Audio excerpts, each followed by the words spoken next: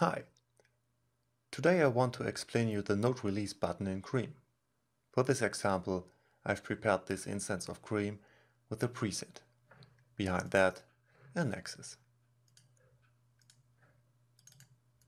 You may know Cream is triggered by a MIDI note. As long as you hold it, the pattern will be played, like this.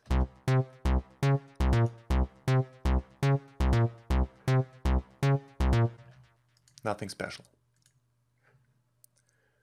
When you split up the note, Cream will re-trigger the pattern, like this.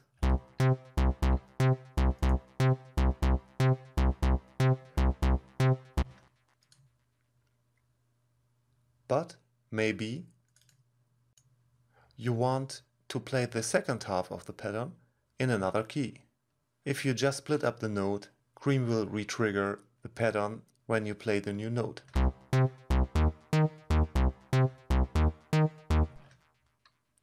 This may be not that what you want to achieve. In this case, you should use the Note Release button.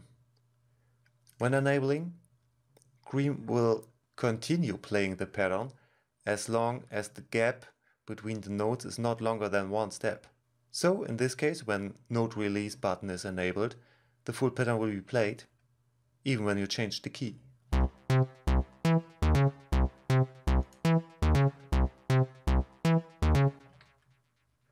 Note Release off.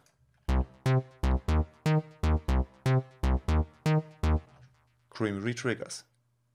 Note Release on.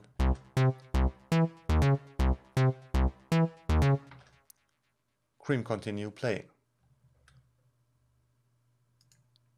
Now, if you want to re-trigger a pattern and then play a full pattern, you have to automate the Note Release button within your DAW.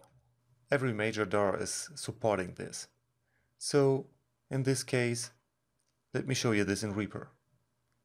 Press the Note Release button once or twice, press Param, show track envelope. Now we can automate the Note Release button.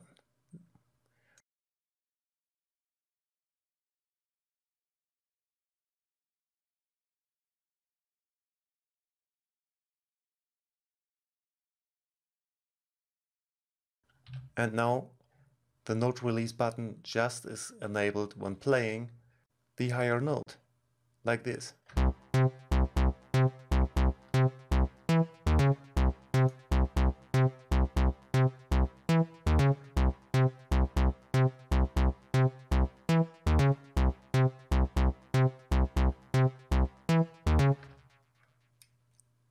I hope this helps. Have fun using Cream.